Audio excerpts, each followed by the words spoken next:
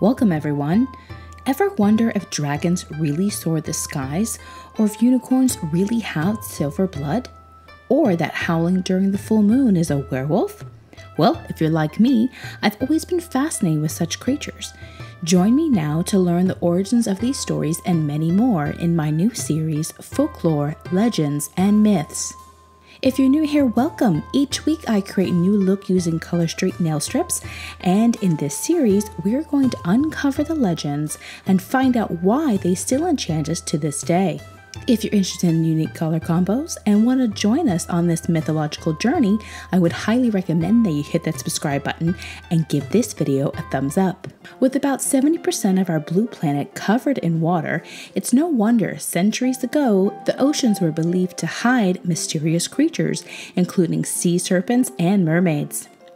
Merfolk are the marine version of a half-human, half-animal legend that have captivated human imagination for ages. One source in the Arabian Nights describes mermaids of having moon faces and hair like a woman's, but their hands and feet were in their bellies and they have tails like a fish. The word mermaid is compound of the Old English mer, meaning sea, and maid, meaning a girl or young woman. They are conventionally depicted as beautiful, with long flowing hair. The male equivalent of the mermaid is a merman, also a familiar figure in folklore and legend, although traditions about the sighting of mermen are less common than those of mermaids. They are generally assumed to coexist with their female counterparts. The male and female collectively are sometimes referred to as merfolk or merpeople. Mermaids appear in folklore of many cultures around the world, including Europe, Asia, and Africa. But not all mermaids are the shimmering versions that we may see in pop culture. In fact, those mermaids, which seem to be the combination of the Melcian and Greek mythology, barely skim the surface of the fish-human legend. Many countries and cultures have their own versions of mermaids, from a snake water goddess to a fish with a monkey mouth. Some are benevolent, some ambivalent, and many are openly hostile to poor humans who cross their paths. Mermaids were often associated with misfortune and death, luring sailors off course and even onto the rocky shores. There are also naturalist theories of the origins of mermaids, proposing they derive from the sightings of manatees or seals. The first appearance of mermaids was found painted in caves in the late Stone Age, about 30,000 years ago, when human beings had a strong control of the land and began to sail the seas. The Greek name siren is related in meaning to a rope, and mermaids would be something like the ones who tie or grab, mainly tempting sailors and enchanting them with their sweetness of song. These songs were irresistible and they fascinated anyone as their melodies were full of promise, hence the literary expression siren song. Throughout history, we can see that such attraction was not only united in their tuneful singing, but also in their femininity. This being was always characterized by living between two worlds, sea and earth, and between life and death, because we also find mermaids as funeral emblems, accompanying with their singing to those beginning their journey into the afterlife. They are thought to live very long lives. They are immortal, but have no souls. The first known mermaid story appeared in Assyria in 1000 BC. The goddess Argos, mother of Assyrian queen Semiramis, loved a mortal, a shepherd, and unintentionally killed him. Ashamed, she jumped into the lake and took form of a fish, but the waters could not conceal her divine beauty. Therefore, she took the form of a mermaid, human above the waist, fish below. Although the earliest representation of her showed her as a fish with a human head and arm similar to the Babylonian god, there's a modern Greek legend that Alexander the Great's sister Thessaloniki did not die and turned into a mermaid after her death, living in the Aegean. She would ask sailors on any ship she would encounter only one question: is King Alexander alive? And to which the correct answer was, he lives, he reigns, and conquers the world. This answer pleased her, and she would accordingly calm the waters and bid the ship farewell. Any other answer would enrage her, and she would stir up a terrible storm, dooming the ship and every sailor on board. This legend derives from the writings of an Alexander romance dated to the Ottoman Greek period, first printed in 1680. Though the first writing text talking about mermaids is in the Odyssey, but as a legend or oral story, we find more mermaids in other parts of the world. In the Odyssey, Homer explains how the hero Ulysses had himself tied to the mast of his boat in order to listen to the mermaid song without being in danger, although he is not the only one who managed to be uninjured. The Argo ship crew commanded by Jason was also unharmed. They managed to escape from the bewitching melodies thanks to a great musician called Orpheus, son of Apollo, who traveled with them and who with a magical song managed to avoid the mermaids. I mentioned the legend of mermaids can be found in many parts of the world. Let's dive into some of them. In Ireland, a magic cap worn by mermaids or merrows enables them to live under the water. Female merrows with their long green hair are similar to traditional sirens. Male merrows, however, are considered hideous and frightening, much more fish than man. And they are cruel, so cruel that the merrow women were said to often have relationship with human men. Their offsprings might have scales and web between their fingers. Merrows frequently tired of the land and tried to find a way to return the sea, with or without their human family. Mermaids appear in British folklore as unlucky omens, both foretelling disasters and provoking it. The Norman chapel in Durham Castle, built in 1078, has what is probably the earliest surviving artistic depiction of a mermaid in England.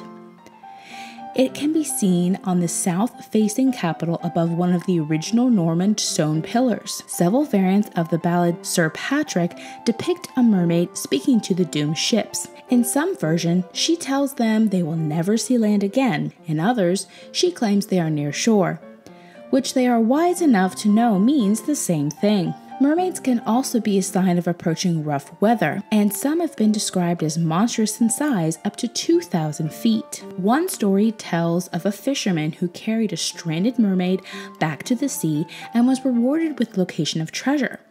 Another recounts a tale of a baby mermaid who stole a doll from a human little girl, but was rebuked by her mother and sent back to the girl with a gift of a pearl necklace to atone for the theft. A third story tells of a fishing family that made regular gifts of apples to a mermaid and was rewarded with prosperity. In Scottish mythology, selkies are gentle creatures who live their lives as seals while they're in the water and shed their skin to become human on land. But they're frequently equated with mermaids because of the Gaelic stories they're associated with seas or maids of the waves, which is a special mermaid whose lower half is a salmon. Selkie's legend usually ends in tragedy. The folklores almost inevitably feature a Selkie seal skin getting stolen, the Selkie getting married and having children with a human, only to later find the old seal skin and getting called back to the sea. In France, a feminine spirit can be found in many medieval folk stories. The Moussine has a serpent tail and occasionally sports wings. Not only in France, but Germany, Luxembourg, and Albania all have varying tales of the Moussine, but the general legend describes her as a willful maiden who attempts revenge on her father on behalf of her mother, only to be punished by her mother with a serpent's tail. The Moussine is especially connected with France as a royal French house claims to be descendants of her. Image of this sea fairy can be seen all over the world, especially on the coffee cup at Starbucks, which is a Moussine-like mermaid in its logo. Over in Japan, there are vastly differences with the Western version of the beautiful mermaid. This monster can be found in Japanese folklore. It's described as a giant fish with a human face and a monkey's mouth, and sometimes even horns and fangs. In a serious conflict of interest, anyone who eats one will have eternal youth and beauty, but catching one often brings terrible storms and misfortune to entire villages. Korea is bound on 3 sides by sea. In some villages near the sea in Korea, there are mysterious stories of mermaids. One story goes the mayor of a small town saved 4 captured mermaids from a fisherman and set them free back into the sea. There's another tale of a princess from the kingdom of Narada, a mythical undersea kingdom of mermaids. Then there's a tale that concerns a mermaid named Sea-like, who warns fishermen of impending storms by singing and throwing rocks into the sea. The island residents believe her to be a goddess of the sea and that she can predict the weather. Most tales of mermaids are passed down by spoken tales and pictures, and in New Zealand's folklore, they can also be seen in carvings. A little more intense than a mermaid, the New Zealand guardian of the sea. It is a human head and a body of a very long fish, as well as a long tubular tongue that is often blamed to destroy canoes and swallowing large quantities of fish. Found in some African folk stories, the water spirit Mamiwata is sometimes described as a mermaid, sometimes as a snake charmer, and occasionally a combination of both. The legend of Mamiwata made its way to the Americas during the Atlantic slave trade. Although she can sometimes take human form, she is never fully human. She is closely associated with healing, fertility, and sex. The idea of mermaids in Brazil comes from the tale of Lara, the Lady of the Waters. Lara is originally known as a water snake, but through folklore became an immortal woman with green eyes and brown skin who is known to lure sailors to her underwater palace, where they become her lovers. Lara is blamed for many accidents in the Amazon, especially where men disappear. But probably the least like a traditional version of a mermaid, Finnfolk of Norway are shapeshifters of the sea. Considered nomads who can alternate between living on the land and their ancestral underwater home, Finnfolk tend to have a relationship with humans. They often abduct humans for their spouses, but make them more as servants than partners. Finnfolk also have an affinity for silver, and one might be able to escape their grasp by throwing a silver coin their way. Historical sightings of mermaids have been reported throughout history, such as those reported by Christopher Columbus in January of 1493 during his exploration of the Caribbean. Columbus claims he spotted 3 mermaids in the Dominican Republic waters. In reality, it's believed to be manatees. During Henry Hudson's second voyage on June 15, 1608, members of his crew reported sightings of mermaids in the Arctic Ocean. As well as a logbook of Blackbeard, an English pirate, records that he instructed his crew on several voyages to steer away charted waters, which he called enchanted, a fear of merfolk or mermaids, which Blackbeard himself and members of the crew reported seeing. These sightings were often recounted and shared by sailors and pirates who believed that mermaids brought bad luck and would bewitch them in giving up their gold and dragging them to the bottom of the sea. In August 2009, after dozens of people reported seeing mermaids leaping out of the bay waters and doing aerial tricks, the Israel coastal town offered a $1 million reward for its proof of existence. In February 2012, work on 2 reservoirs in Zimbabwe stopped when workers refused to continue, saying that mermaids had hounded them away from the sites. There have been scientific inquiries about these creatures, including a biological assessment of the unlikelihood of the supposed evolutionary biology of mermaids on the popular marine science website Deep Sea News. Here are 5 of the primary reasons why mermaids do not fit in the current evolution understanding. Thermoregulation, adaptations of regulating body heat, evolution mismatch, reproductive challenges, digestive differences between mammals and fish, and lack of evidence. With all of these tales of merfolk, mermaids have been a popular subject of art and literature in recent centuries. The most famous would be Hans Christian Andersen's literary fairy tale, The Little Mermaid, written in 1836 in Copenhagen, Denmark. The tale is slightly different than the Disney version we all know.